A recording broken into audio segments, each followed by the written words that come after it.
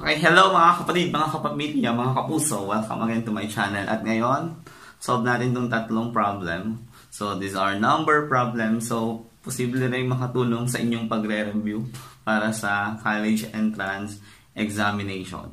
Okay, so, number 1. The sum of two numbers is 16 and the sum of their squares is 146. Find the two numbers. So, kapag ganyan, represent lang natin yung dalawang number as x plus y is equal to 16 kasi hindi mo alam. And then, the sum of their square, ibig sabihin, x squared plus y squared is equal to 146.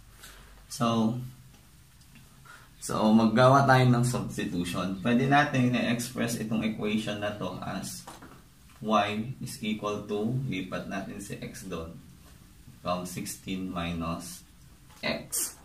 So, since y is equal to 16 minus x, pwede natin ilipat doon kay, substitute kay y. So, we have x squared plus si y magiging 16 minus x. Quantity squared is equal to 146. Then, simplify natin to. X squared plus 16 times 16. So, scratch tayo. 16 times 16. 6, 36. 6, 7, 8, 9. So, 16. 6, 5, 1. 256. Then, 16 times x. 16x times 2. We have 32. X, then x times x, 146. Okay, next, pwede natin combine to. X squared, 2x squared minus 32x plus 256. So, is equal to 146. Lipat natin doon, gawin natin 0 yung side. So, 2x squared minus 32x plus, pag i-minus natin ito doon, magiging 0, 1, and 1. So, 256 minus 146 is 110. So, since ito ay divisible by 2 lahat, equation naman to, lowest term natin, x squared minus 16x plus 55 is equal to 0. So, next, factor natin.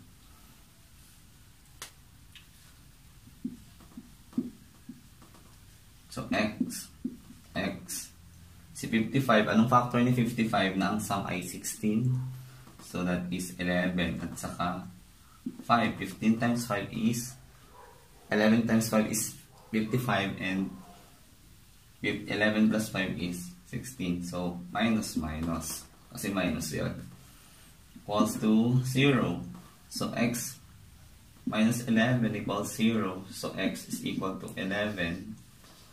X minus 5 is equal to 0. So, x is equal to 5. So, the two numbers are 11 and 5. So, check natin dito. So, 11 plus 5 is 16. 11 times 11 is 121. And then, 5 times 5 is 25. So, sakto lang. The sum is 146. So, our answer is 11 and 5. 2. Find the two numbers whose difference is 5 and the difference of their square is 65. So, ganun lang din katulad kanina. No? So since difference, pwedeng x minus y is equal to 5. The difference of their square is x squared minus y squared is equal to 65. Okay, so ito pwede natin express as, ito na lang ilipat natin. So, x is equal to 5 plus y. So, si x, pagawin natin 5 plus y. So, kapag sinubstitute dito, 5 plus y, quantity squared minus y squared is equal to 65. So, square natin to. So, 25 times 5 times y is 5y times 2, 10y, then y times y is y squared minus y squared is equal to, so this will become 0. Y squared minus y squared is 0.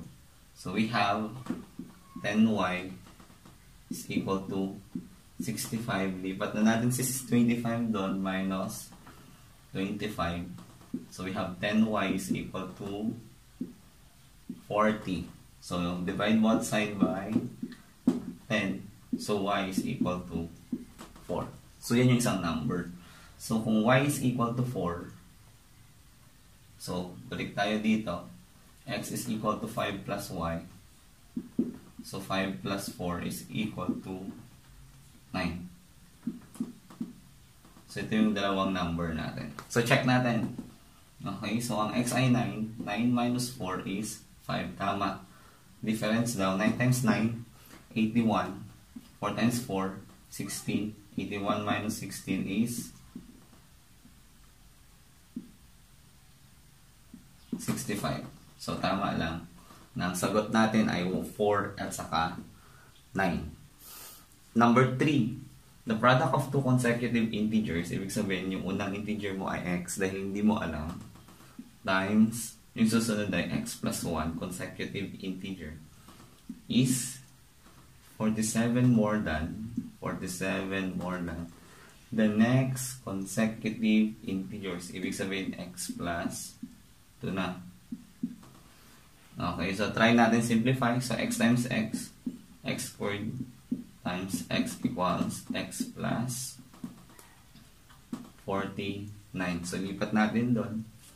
X squared plus x minus x minus 49 equals 0. Magiging 0 to. So we have x squared minus 49 equals 0. So factor. So x minus 7 at saka x plus 7. Okay, so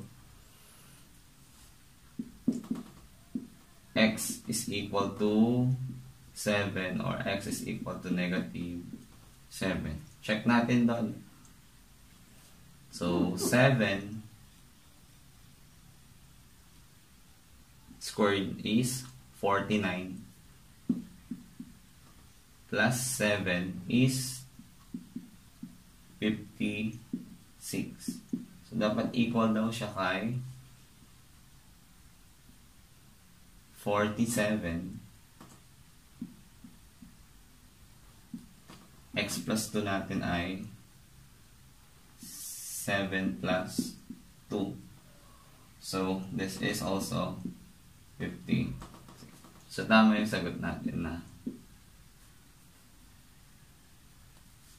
x equals to 7. Okay, so that's all for today. Sana nakatulong itong problems na to sa inyong pagre-review.